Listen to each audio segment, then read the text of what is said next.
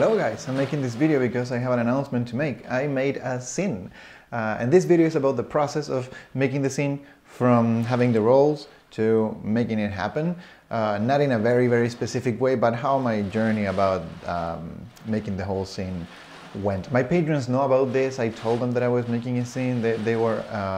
They knew it was coming, but nobody knew when. Not even me, because I send it to the factory and then it takes a few days to be made, and then they call me just when it's ready. So it's been 2 weeks since I sent the whole thing, and now it's in my hands and I have it here. So I want to talk to you a little bit about it. When I came back from Japan, I have a bag of film that I shot. I shot about 30 rolls over there. So I shot a lot of Ektachrome 64 in 120. I shot HP5 Plus at 400 and at 1600.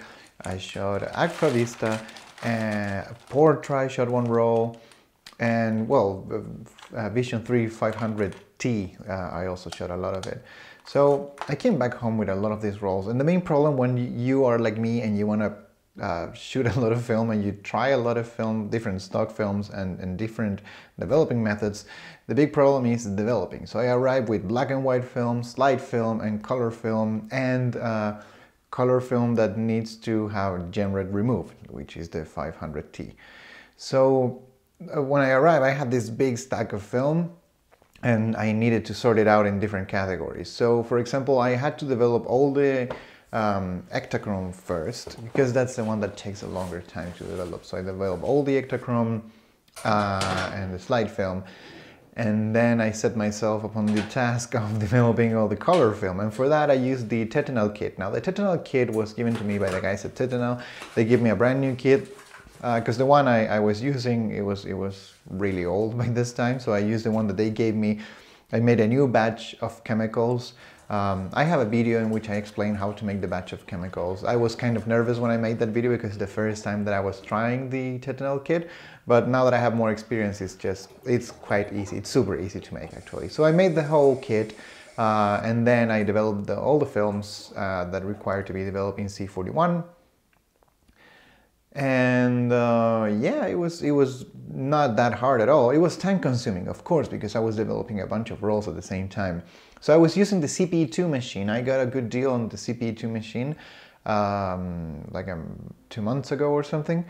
And so I've been using that machine to develop. When I need to develop a lot of color film or a lot of slide film at the same time, I use the CPE2 machine with a big tank that holds 6 reels of 35mm or 4 reels of 120. So I develop everything there, everything regarding color film and slide film. And then I developed the other black and white films by hand. So by sorting out these things, I was having a scope of the amount of pictures that I had to make the zine. There were a lot of them, and then the scanning process began. So I had to scan everything and put everything on the computer. And when that was sorted out, the main thing was giving the whole scene some kind of narrative without involving words. Now, words are the thing that I work with most of the time. I also work with images in this channel, but since I am no longer working as a professional photographer anymore, I'm just working as a screenwriter or as a writer in general most of the time.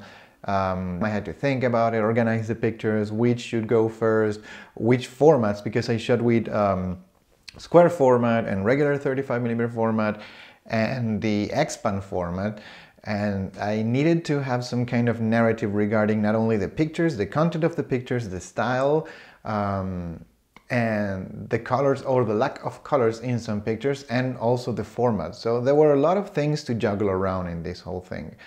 Because, I don't know, organizing a book, a photography book, or a photography scene in this case might sound simple.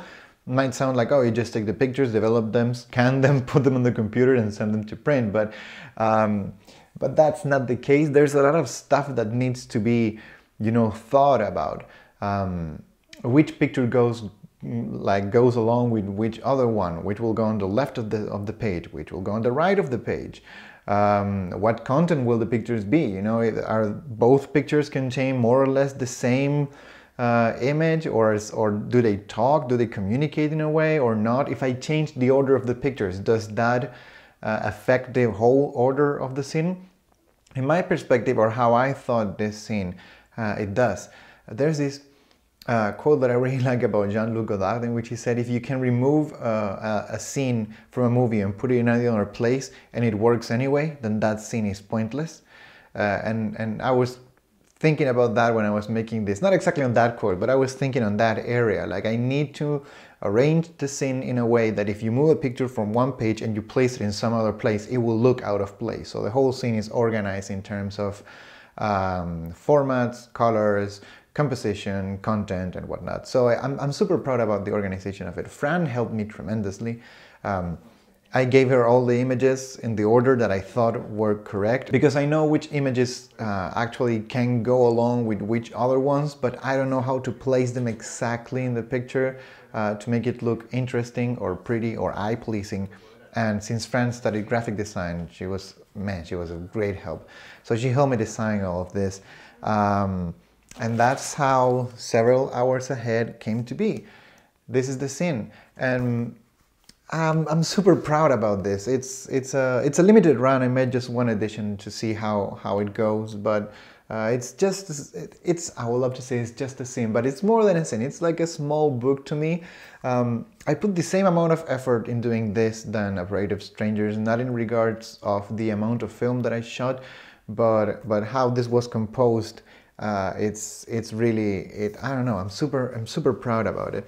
So some images are open like this, as you can see, and you know, some other images are like this. There's one image per page, and as I was saying, it depends on the format of the image, the content. It all varies. There's a lot of thought put into this, and I'm really happy about how everything turned out.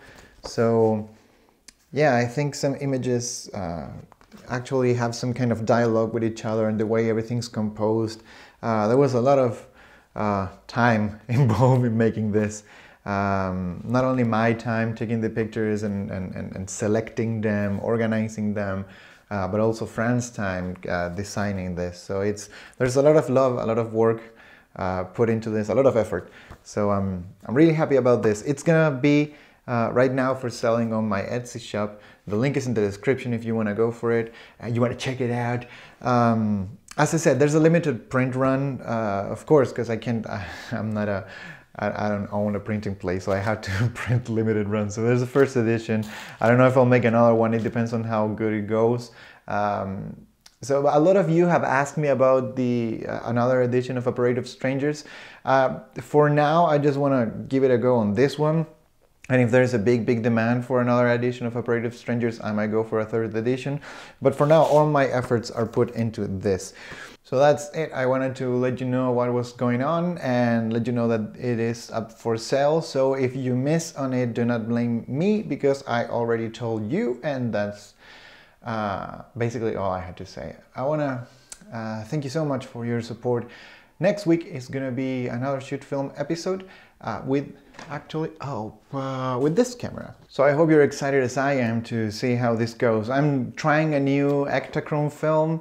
I'll tell you all about it in the next episode, but I am quite excited about that. Also, since I'm already talking about stuff that I'm doing and how you can support the channel, I reorganized everything on Patreon, and now you can support the Patreon raffle. I'm giving away one camera or one photographic equipment.